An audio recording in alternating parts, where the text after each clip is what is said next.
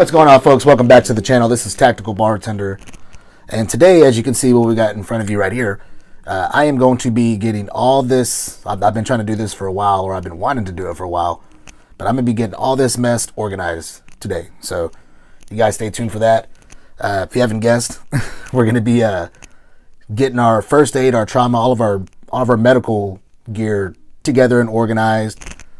That way, if something did happen, I don't have to go run around looking for stuff. I mean, I've got everything pretty much on the shelf, but this video is going to cover getting it organized, the stuff that I have, you know, the stuff that I'm still wanting to get. And I haven't even taken out the stuff out of these bags. I'm going to empty all this stuff out, and I'm going to build them from scratch. I think I'm going to make this one first aid. We're going to make this one our trauma kit. More life-threatening type of stuff, and this has got some random boo-boo kit items, gauze. So we're going to empty all that stuff out. You'll see it on the next, in the next part coming up here in a second. You'll see all that laid out, and we're gonna build these bags. This will probably be our car kit, trauma kit, first aid, and these will be built as my bag kits, which are filled up also. So we're gonna empty all that stuff out and start it from scratch, and then we're gonna get everything organized, get it to its home. You see we've got the medicines over here. I'm going to load up the kits and get them all organized with Tylenol, ibuprofen, Imodium, Gas X, Benadryl, off-brand. I don't play those games. And then we're going to get all the extra gauze and band-aids. Once everything's filled up, we're going to get it all nice and organized in this little bin right here. So you guys stay tuned for that. I hope you guys are excited as I am, because I've been waiting to knock this out forever. So stay tuned, guys.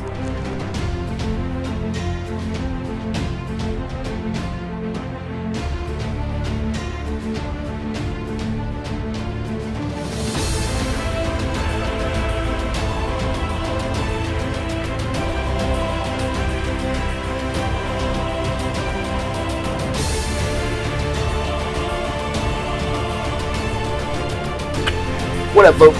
Here we are back again. So I've got all the contents laid out on the table. First aid kits are empty, and the bags are ready to be loaded up again. So here's what I've got out of it. This is the like I said, the empty contents and everything else that I've had stacked up for trauma and first aid. So let's just kind of jump into it and show you what we got. So start with the band-aids. Obviously, it's medications back there, some OTC medicines. I'll be putting in my packs. I usually put Gas X, Benadryl, Tylenol, ibuprofen, and Imodium AD. So those are what I put in my packs. Yours may be different. That's up to you. Keep a SAM splint. That'll get you. If you fracture a bone or whatever, break your arm, leg, foot, hand, elbow, whatever. That'll get it secured till you get to the hospital, and then let them address it. So that was some one of these right here. These compression bandages. Forgot the other ace bandages. Nasopharyngeal right here, size 28. I keep this in my pack because it's pretty easy to use. It's not hard to learn how to use that thing. That's basically if a patient, if they can't cough or swallow pretty much, then they're going to need that to secure that airway open. So that means that they're probably unconscious. Here we got from Madison Supply the 7.5-inch trauma shears. I've read great reviews on this, so this is the one I decided to go with. Fine. So 2 Israeli bandages, 1 and 4-inch, 1 and 6-inch. Yes, they are out of the package, as you can see. Well, this one is. It's already in another plastic, so no big deal. Ace bandages right here, or compression bandages, you know, some might call them. Those would be for your sprains and stuff like that. Chest seals right here. These are the hyphen vents. These are the compact vented ones. 2-pack. So gunshot wound, front and back. Got some steri strips right here. Got some sutures here. Got some C-Locks, hemostatic agent right here. Different kind of tourniquet. This is a SWAT T. And we also had a cheap. Anyways, you guys stick around. We're going to continue this video here in a second. You guys are obviously going to be around for the ride. I'm going to be cutting the video off and working on getting these first aid kits packed up and ready to go. So, but you guys will be there for a ride, so check it out. And one part I forgot to mention, just real quick. So, yeah, went over that stuff good. Don't think I missed anything. But my plan is obviously to fill up these packs down here. There's 3 of them. One's gonna be a car kit. One's going to be so we got 1 car kit, 1 trauma kit, and then 1 first aid kit. And then obviously the these will be like EDC bags, just little small first aid kits, but they'll cover a good portion of little wounds and stuff like that. Boo-boo kits, basically. But all the extra gauze and band-aids and you know, triple antibiotics and all that good stuff, all the excess stuff, you know, triangular bandages, whatever, is going to go in what I'm going to pretty much call the home first aid kit. This is for home. We've got 3 drawers, and that's where all the extra stuff will go. So anyways, just want to throw that in there. That's part of the plan also. So just keeping you guys in the loop. Stay tuned, guys. Alrighty. Welcome back, guys. So I've got the trauma kit built the way I think I want it. I try to stray away from putting any first aid stuff in there because this pack will accommodate whatever first aid kit I have, whether it's, you know, my backpacks on the go, whatever. You know, this has all the basic, you know, first aid, burn cream, triple antibiotics, and stretch gauze, band-aid, stuff like that. Random 2x2 gauze. So I try not to put any first aid in here. I tried to make it just pure trauma, basically for excessive bleeding, hemorrhaging, broken bones, sprains, unconsciousness, stuff like that. So that's pretty much what I loaded this kit up with. And it's full, and I know it's still missing a lot of trauma stuff. So when I get those trauma things, the other things that I want, probably gonna have to find a new pack or something, more like a kind of duffel bag. But what I have so far, this is what, here, let's see if this will prop this up. What I have so far, this is how I have it loaded out. So right here, if you flip this down, I've got just some sutures in there and some steri strips on the back, and there's some tweezers in there also. So inside here, right up top, we got the triangular bandage that can support a broken arm or whatever. Inside, we've got conforming gauze. We got some compression gauze, right? Or this is the basically Israeli bandage. I put the 4-inch in there. The 6-inch one was a little bit too big, so that'll probably just go in a different pack, like a different first aid pack. The Madison Supply shears. Got my Mylar in there, Mylar blanket, support people that are in shock, and my hyphen vents in the back, my chest seals. So that's just on this side, and everything's pretty not too hard to get to. If I had to get to it quickly, like I do know where everything is, so no big deal. So that's that side.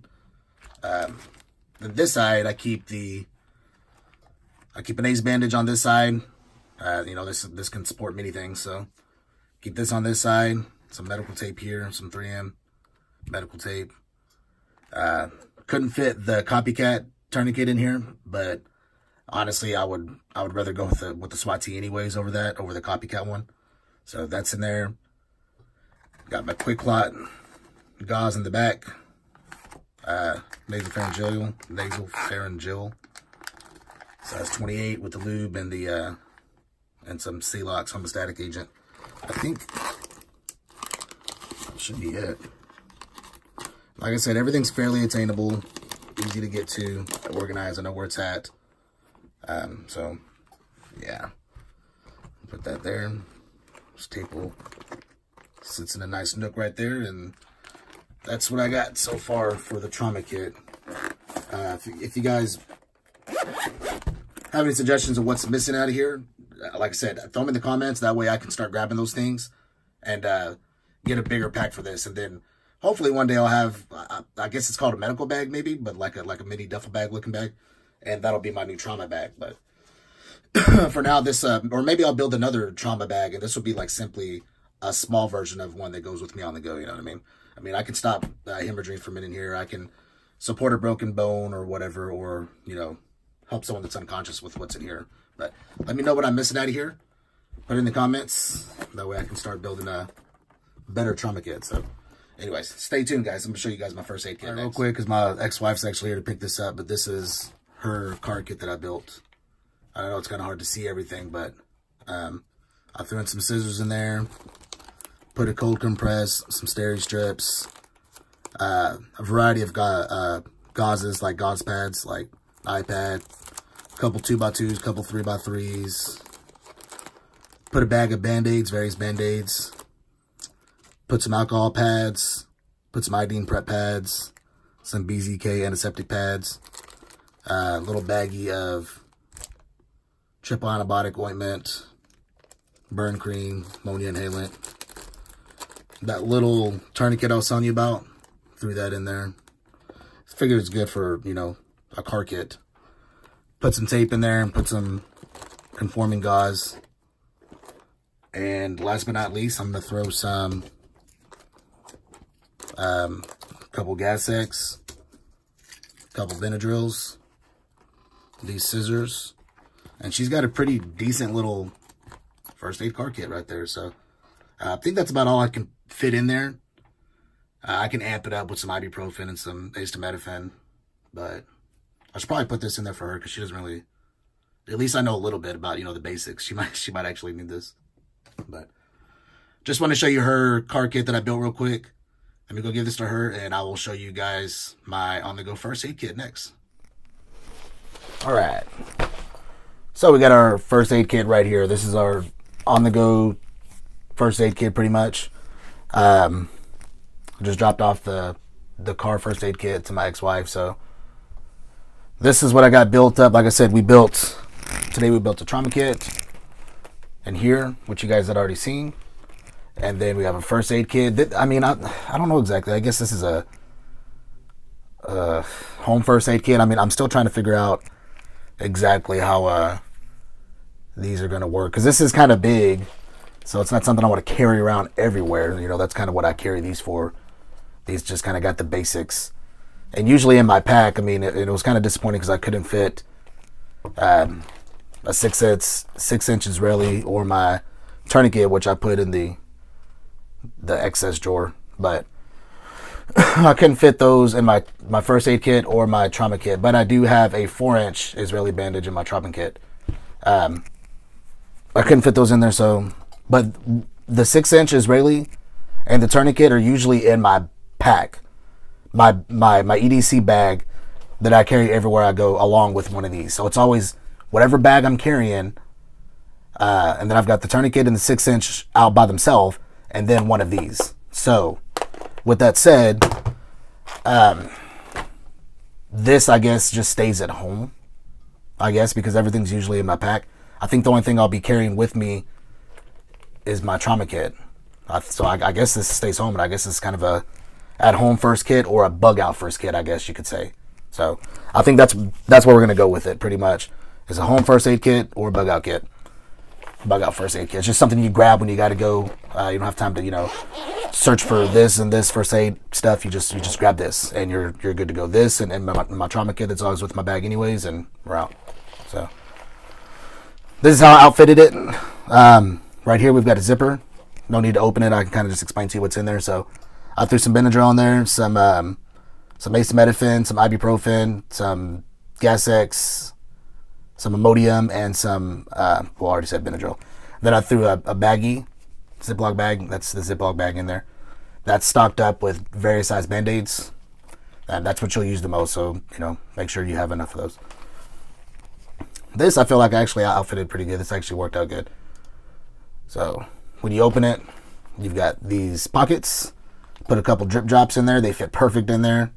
The cheap pair of tweezers, a little cheap pair of shears. Like I said, this stuff is going to be, the better options of these tweezers and shears will be in my trauma kit, which will always be with me anyway. So I'll put, I think, 3 of these triple antibiotics, a couple first aid creams. Here we've got all of our iodine, I guess it depends on where you're from. Got some of those prep pads here, some alcohol pads, some BZK antiseptic pads. So that's what this is. These are prep pads, these are antiseptic pads. So I threw those in those pockets and filled those pockets up. So cool, I got to actually utilize those pockets. So I like that. Then right here in the middle, as you open it up, boom, I've got 2 cold compresses in the back. I've got some steri strips. I threw that other quick clotting gauze in there. Some tape. Did my super glue in there. Put another triangular bandage in there. Right in the middle, I just keep a couple extra rolls of conforming gauze. And then in this zipper, we have all the rest of the gauze. So don't really need to open it. I threw that whistle, I threw it in there. Figured that'd be a good place for it. Threw an ammonia inhalant in there. Threw an ace bandage in there, or a compressing gauze, whatever, compressing bandage. Threw one of those in there. And then it's just various gauze pads. So there's a couple eye pads. I put that abdominal pad in there, a couple 4x4s, a couple 3x3s, and a few 2x2s. So that's how I decided to outfit my first aid kit. So that's pretty much it. If you guys have any anything you'd add to this first aid kit, I have a little room. It's actually a little bit more room than I had before, when I just had all kinds of random stuff in there. But I'll zip that up in a minute. Oh yeah, I forgot. Before I catch heat for this, here we go. Latex free, powder free vinyl gloves. Let me throw those in there now, because I know someone's gonna be like, "Where's your gloves, bro? Something's happened. You gotta have those in there." They're in there. So that's that, guys. I hope you guys gained something from this. This was basically how to build your first aid kit, what's good to have in there and what's good to have in your trauma kit. Like I said, by no means is my trauma kit complete. I plan on buying more trauma stuff and upgrading this kit to a bigger, more medical bag type of trauma kit. So like I said, what I carry with me, this will stay home. This will go in my bag from now on. It's literally the size of my hand. That'll go in my bag, and that'll complement my bag along with a Israeli bandage and tourniquet. In my bags, I'll also keep these. So just little boo-boo kits, kind of like a mini version of this first aid kit. Got some hemostatic agent, both of them, a roll of gauze, triple antibiotic ointment, bandages, some 2x2s, a couple 2x3s. And that's that. So appreciate you guys watching. If you have any questions, or if you have any comments on what you would add or what you would do different, or like I said, I'm still looking, I'm always prepping this stuff. So what do you think should be my next purchase as far as trauma or even first aid? I feel like most first aid I have, but I could be missing stuff. So feel free to leave that in the comments, guys, and I appreciate you watching. Tactical Bartender out. Peace. Y'all still there? Hey, real quick, since you're still there, also, like I said, I was going to do, I guess this is the home first aid kit now. So this, what I was going to make the home first aid kit, I guess is just for surplus. It's just for extra. So all the extra stuff that didn't go in bags, I threw them in there. Band-aids, straggler bandages, compression gauzes, conforming gauzes, boom, extra tapes, extra sterile gauze pads. Yeah, back there's a 4x4, 3x3s. Boom, extra pair of gloves. And tourniquet, sutures, steri strips, some iodine prep pads back there, some extra scissors. So that's all the surplus stuff. So I could also grab that or use that. And then my SAM splint's up there. That's another thing I guess I'm going to have to keep in the pack, because it's pretty bulky. It will not fit in a trauma kit. Now, when I get my medical bag to transfer this stuff to and build, that'll be different. But all right, guys, for all this time, Tactical Bartender out. Thank you guys for viewing. Consider subscribing to the channel. Consider subscribing to the channel, Tactical Bartender. I'd really appreciate it. Hit that bell notification to receive future notifications of when I upload. I'd greatly appreciate it, guys. See y'all later. What's going on, guys? So for this month's giveaway, what I'm thinking we're gonna do is I'm gonna do 2 giveaways. So I'm gonna do one for new subscribers, and then I feel like I need to do one for the ones that have subscribed and been supporting me along this whole way. You know, I don't want to leave them out, so I'm gonna do 2. So from now until May 23rd, I'm going to be doing another subscriber campaign. So any new subscribers between April 23rd and May 23rd that subscribe between now and then will have a chance to win. They could actually be entered in both giveaways. So all you got to do, if you're a new subscriber to this channel, simply comment, give me my IFAC, because that is going to be the giveaway for any new subscribers. I will be building you your own IFAC, which stands for Individual First Aid Kit. So since that's what this video is about, comment below, give me my IFAC, so I know that you subscribed. Of course, I'll be checking to make sure you subscribe. I'll know you subscribed, and that'll enter you in the drawing for the IFAC giveaway. Now, for all my old subscribers that have been tuning into the channel, been subscribed, always showed support, comment. What do we want them to comment? What I'm going to be giving them away is going to be some sort of prepping item, whether it's a Mora G7, or not Mora G7, a Mora knife. This is the stainless steel version. or any kind of prepping equipment. It could be a canteen, like who knows what it's going to be. It's a surprise. So if you've been a subscriber to this channel, simply comment, give me my surprise. You know what I'm saying? So that way I know it is an old subscriber, or even if it's a new subscriber, you can comment twice. Comment, give me my IFAQ, so that'll put you in the new subscriber giveaway, and then you can comment a second comment saying give me my surprise. So that'll put you in both. And of course, guys, I'll log into the YouTube manager page and I'll, you know, see who's, you know, make sure everybody's subscribed or whatever, and that's how I'll tally up. But you have to comment on this video, guys. So anyways, I appreciate you guys watching the video and staying tuned in. If you haven't subscribed yet, guys, now you know what we do on this channel. So consider subscribing and hitting that bell icon to receive future notifications on when I upload, guys. So I'm always working to create better content, and I love you guys for all your support. So Tactical Bartender out.